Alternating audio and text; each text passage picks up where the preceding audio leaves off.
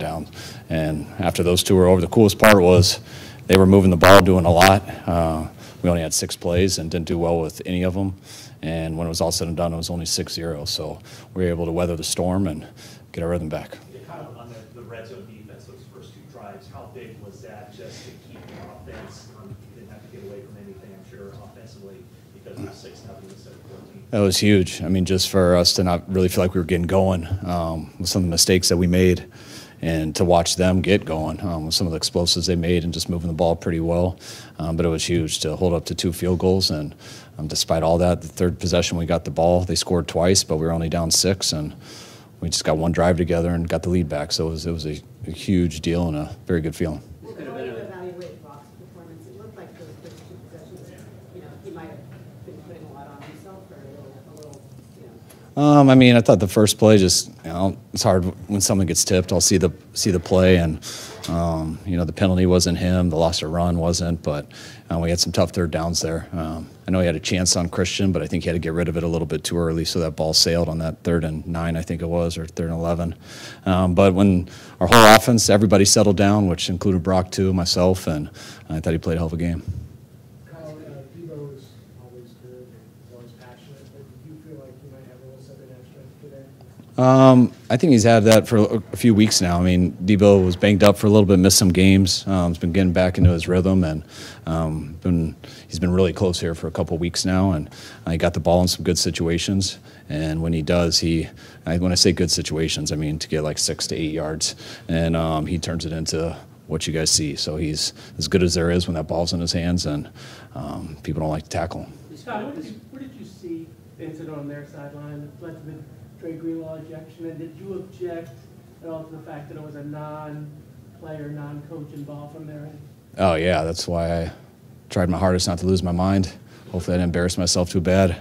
But, yeah, once I didn't get to see it all from where I'm at, but when I start hearing people explain it to me and stuff, and I just can't believe someone not involved in a football game can taunt our players like that and put their hands in our guy's face. And from what I was told, Dre did it back to him, and I was told that he kind of mashed him in the face a little bit, so he got ejected. But it was a very frustrating play. I got to watch it to have a true opinion on it, but I loved how we rallied after it. Did Sirianni say something to you on the way out there? Was that what he's talking to you about there? Yeah, he was awesome. He wasn't a fan of what happened on the play either, and he handled it with total class, and it was real cool. This could have been a very emotional game for Brock, given what happened in January. He seemed very even-keeled in the run-up to the game.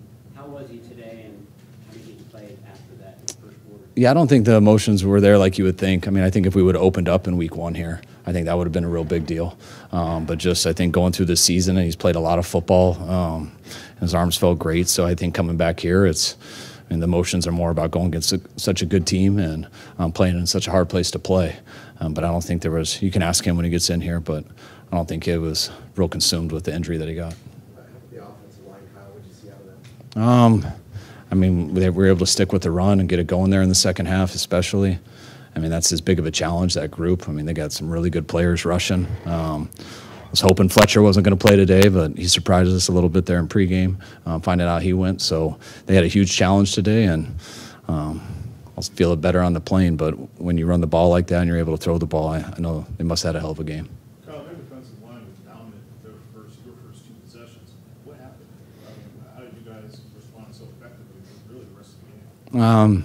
Well, there wasn't much. There's plays, and sometimes when a guy gets a tip, a play doesn't work. Sometimes when we don't throw a bubble and hand it off and a backer's unblocked, on a mistake on targeting, you get a loss of 5. And then when we get on 3rd and long, we can't hold on for that because their D-line ended up getting to Brock, and he couldn't wait for it. So there wasn't anything big difference. It was just our defense keeping us in the game and allowing us to just be patient and continue to do what we planned and play good football. And we didn't do that for 2 drives, but we like to say if we're in the game, it's a matter of time, and we got to go in there on the 3rd drive. What about your defensive lines? You emphasize you got to stay in rush lanes and moving. What kind of discipline does it take to be able to do that for full quarters and also still stop the run? Oh, a ton. I mean, it goes against everything in those guys' DNA and their coach's DNA, everything. Those guys want to tee off and go rush the quarterback every play, but And they did at times, but you got to know who you're playing and the style of how that team beats people. And I thought our guys were very disciplined today, as disciplined as we have been that I can remember going against a mobile quarterback. And he still made a ton of plays like we knew he would. But our guys just kept rallying, and I know they covered a lot of ground out there. I was glad we got some extra guys up to rotate. And again, I'll watch it on the plane, but I was really proud of those guys. Never done it in the past, but having Debo out there returning kickoffs to open the game, was that something that's like a conversation throughout the week? Not really. It's really cool when Schneider and Debo talked about it, and we had a good feeling just how the week went that Ray wasn't going to be able to make it. And once we found that out, and Schneider and Debo have been talking about it all week, which when a player's talking about it and you don't have to go ask them, then that's usually the way I want it. So I was very happy that he wanted to do it.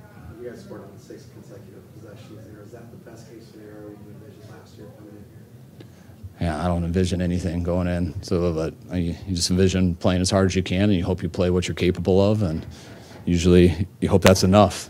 So there wasn't much to last year with this. I mean, we were just excited to come out here and play a really good team and play well and get a win. Given the dynamic of everything that surrounded this game last year, the talk leading up to this game, the fact that you guys are kind of fighting for the #1 overall seed, and the fact that you guys went down 6-0 and 2 good drives, what did it show about you? Show you about your team that you were able to not only withstand that but dominate after? I just loved how excited and ready our team was for this game, and when you are that amped up and ready to go, and for, I mean, all the games are the same, but we understand how good that team is. We understand their record, and so that makes it always a little bit bigger. And our guys are really excited for the challenge. And when you come out with that much energy and that ready to go, and things don't go well for a quarter, that was the thing I was most proud of. Our guys were able to weather the storm. I know it seems like there's panic, but you never felt it when they came to the sidelines. And usually when you carry yourself that way, if you can just stick in it, and usually good things happen after, and they did. I think a couple weeks ago you were asked if you thought you guys were playing as good as you can play. You said no. Do you feel like you're at least getting close to that right now? I think we're going the right direction. I think we've gotten, I think after our skid, I think we've taken a step each week and gotten a little bit better. I thought we were a little bit better today than we were last week, and by no means do I think we're doing our best. I mean, there was a lot of things in that game that didn't go right, but I thought our intent was good. Obviously, our talent's good, and we just got to make sure we keep improving. Do you know roughly when Armstead went out, and it seemed like the second snap he was looking around? I mean, he obviously had to gut it out today. Yeah, he had to gut it out. I think he went out in the second half.